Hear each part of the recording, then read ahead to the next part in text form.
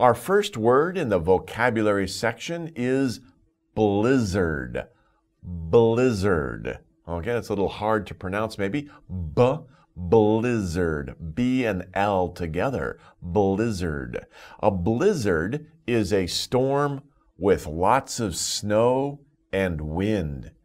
You don't want to be in a blizzard. It's like the snow is flying at you directly. It's not just falling from the sky, it's coming at you directly from the wind. So a blizzard is a very strong storm where a lot of snow falls. So be careful. We have to be careful in a blizzard. A thunderstorm. A thunderstorm is very exciting, right? But be careful. Don't be outside in high places or next to large bodies of water or holding anything like a golf club, okay? Because a thunderstorm is a storm with lots of lightning. What is lightning? Well, you can see in the picture lightning here and here. Lightning is the really strong electrical charge that comes from the sky, and sometimes it hits the ground. And when you see lightning, you should count. 1, 1,000, 2, 1,000, 3, 1,000. Then you hear, right? And you hear a very loud noise, and that is thunder. And you can tell how far a storm is by counting. If you see the lightning and then the thunder's right away, you know the storm is right on top of you. But if you count 1, 1,000, 2, 1,000, 3, 1,000, and then a few more, and then you hear the sound of thunder, you know the storm is far away. So interesting. Next time you see lightning, count. And then when you hear the thunder, you think, oh, it's far away. Okay. Tornado. Now, a tornado is an interesting storm. It's very dangerous, of course. We have to be careful about tornadoes. A tornado is a storm where spinning wind, spinning means to turn around in a circle.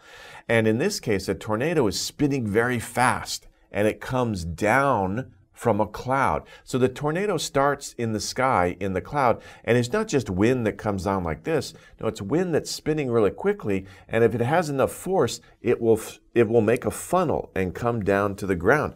We have a video. Let's take a look at it. Here is a video of the tornado. You can see the grass is kind of moving back and forth because it's windy, and you can see the tornado. The tornado seems to be far away, but you can see it slowly turning. And this tornado is kind of far away, so it's a little difficult to see. But sometimes you can see, like, just the top part of the tornado, you can see it beginning to form. And it's like a little bowl, and it starts to grow longer and longer until we call it the funnel, grows until it touches the ground. And when it touches the ground, that's a lot of force there, and it's blowing things around. It's so strong, it can blow cars around. It can blow cows around. It blew Dorothy's house all the way to the land of Oz in the book, The Wizard of Oz. Check it out. It's a very good story. It's also a good movie. But anyway, tornado is a very strong wind, and we have to be careful about tornadoes. Okay. Next we have hurricane. Now, hurricanes, what's worse, a tornado or a hurricane?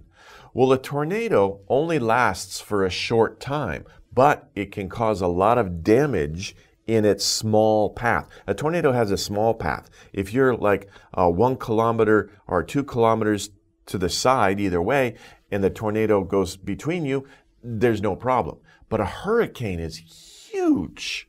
And a hurricane lasts for a long time, like many days. When it hits land, of course, it loses its power. But a hurricane can last for days. So a hurricane is worse than a tornado because it affects a larger area and it lasts for a much longer time.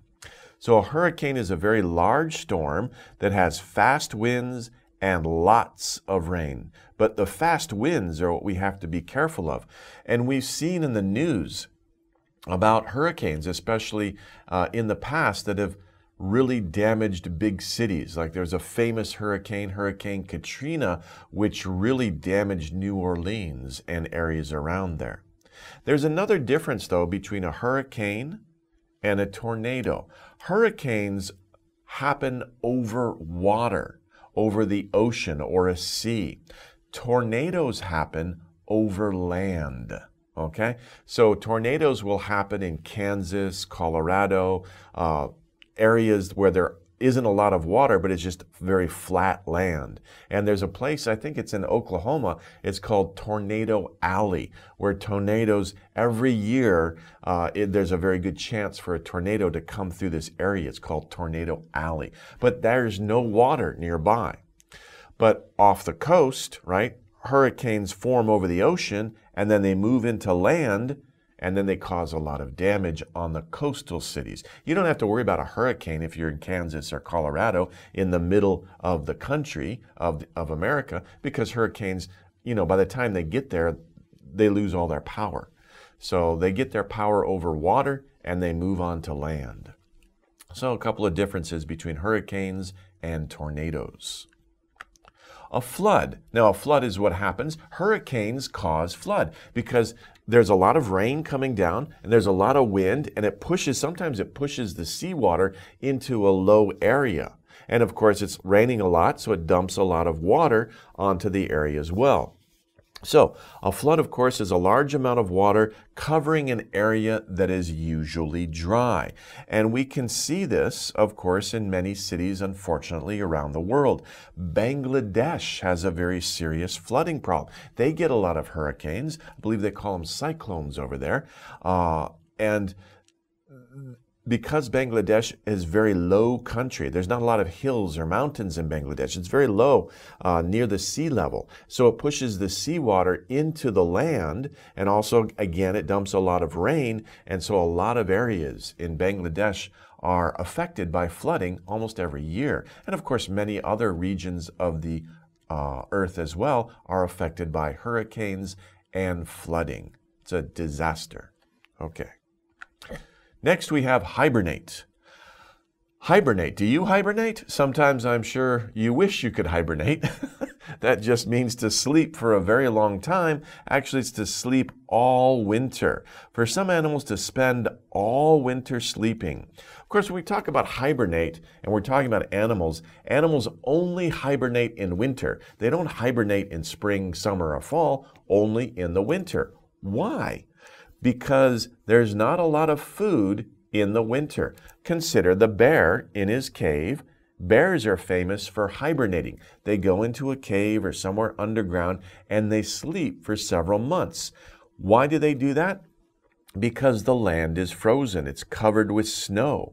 There's not much food for the bear to find. And it's also difficult for the bear, a large animal, to move around in the snow. It has to use up a lot of energy.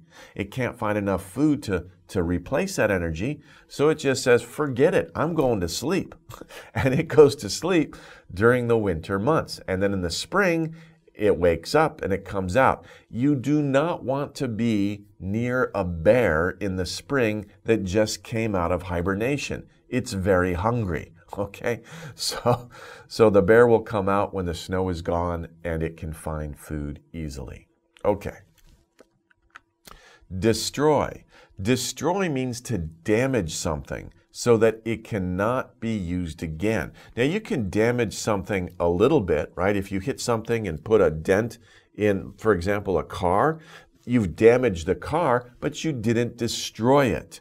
Destroy is when there's so much damage that the thing, for example, the car, cannot be used anymore. It cannot be used again. It doesn't work. And that's, if a car hits a wall at a very high speed, the car will be broken. It is destroyed. Okay? So, yeah, be careful. Don't damage things, obviously. But destroy just means that to damage something so much that you can't use it again. So it's very severe damage. Okay. Those are our words for this lesson. Let's move on.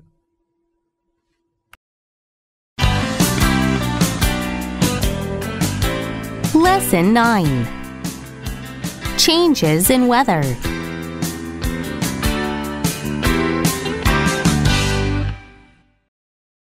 Blizzard. A storm with lots of snow and wind. Thunderstorm. A storm with lots of lightning and thunder. Tornado. A storm where spinning wind comes down from a cloud. Hurricane. A very large storm that has very fast winds and lots of rain. Flood.